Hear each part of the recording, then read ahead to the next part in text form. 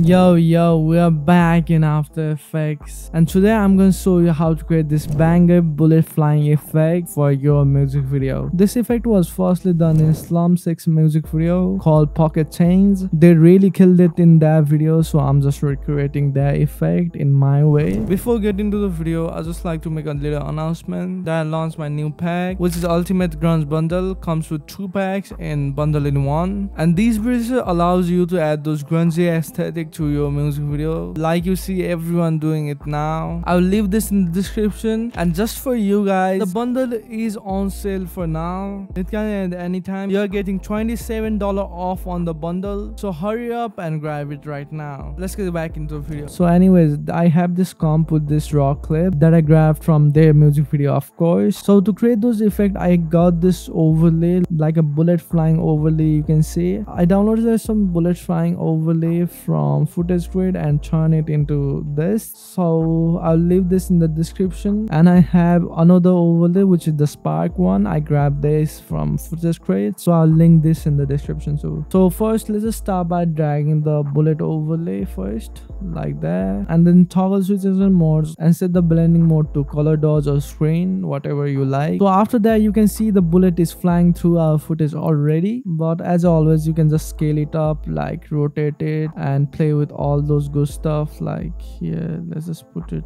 right here first. Nah, I want the end to match here. And when you're lining up there, make sure when it cuts off right here, you have to match it with the wall or something you want the bullet to hit on. Mine is wall, so it just right ends in the wall, but I'm gonna just duplicate it, add a bunch of those, like rotate this and put it right here, like that looks pretty cool right there. And I'm gonna duplicate another one, rotate it again, place it right about here. You can make it a bit fast too, and I'm gonna duplicate it again and place it somewhere around here. After that, I will have this bullet flying effect. As you can see, we are all done with the bullets. Now we're gonna start adding sparks. Before that, just to be organized, I'm gonna select all of my bullets, overlay for sure, not the real bullets, and just change the level to like blue. Is it just to be organized? You don't really have to do this, but anyways, let's just drag our, and as you can see, it is on our scene. I'm gonna label it red now, so it's red like that. So we're gonna add the spark right where the bullets ends. So let's just go out to our first bullet, and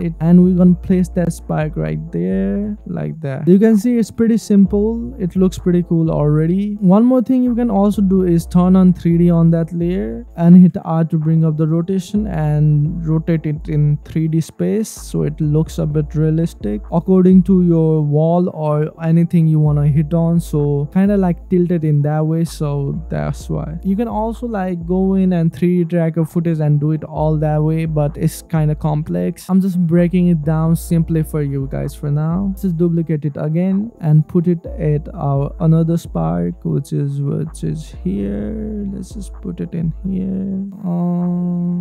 Let's just make it like there. Another one right around here. After that, your effect looks something like this. Your effect is pretty much done, but we can still add on this and spice it up, so I'm gonna show you how to do that too. So the first thing we're gonna do is add depth into this effect. So to do that, we're gonna rotoscope first. So let's just duplicate our clip, the main clip for sure, not all those overlays, and set our resolution to full and grab our roto brush tool for now and start rotoscoping out our subject. If you don't know how to rotoscope, I'll leave a tutorial down below. It's pretty simple too, so you can check that out.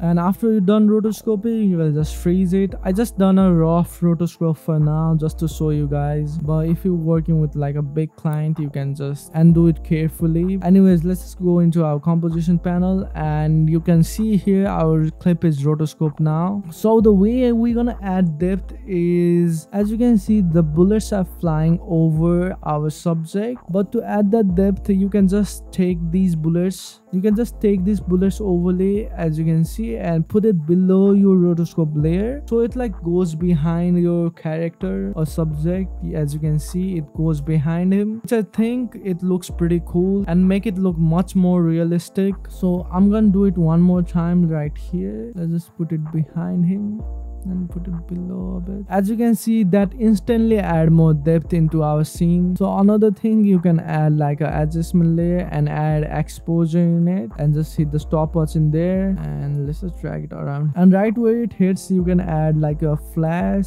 a real quick flash right here. Oh, too bright.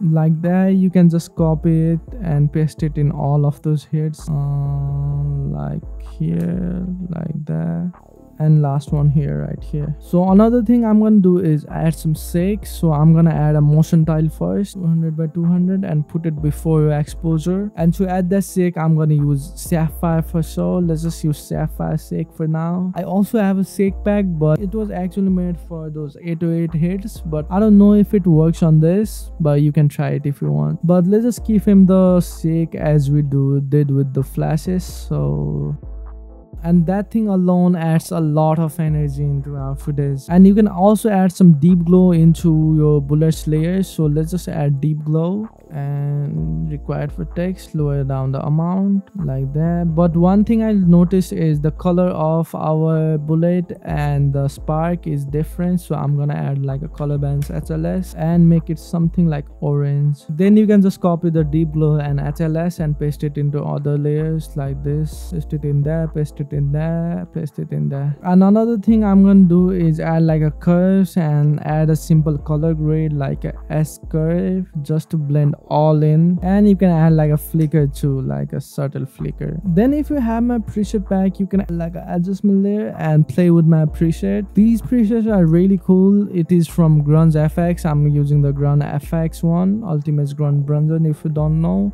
I just launched this pack and I really loved it. As you can see, it gives different looks according to your liking, so you can play around with the presets and stuff. Like if I had like black and white glow, you can see it looks totally different and gives that opinion feel at all. You can also go with this look if you want, but for now let's just keep it simple, and this is my final result. So that's it for today's video, guys. If you like this video, make sure to hit the like button, subscribe to this channel for more videos like this. Then you can check out my effects and preset in my website asimnawak.com. I'll leave it down below. In there I have my shake pack, the GRUNGE FX for sure, and my title pack, which is insane for real. So I'll leave that down below. Lastly, you can also follow me on Instagram. So see you in the next video. Peace.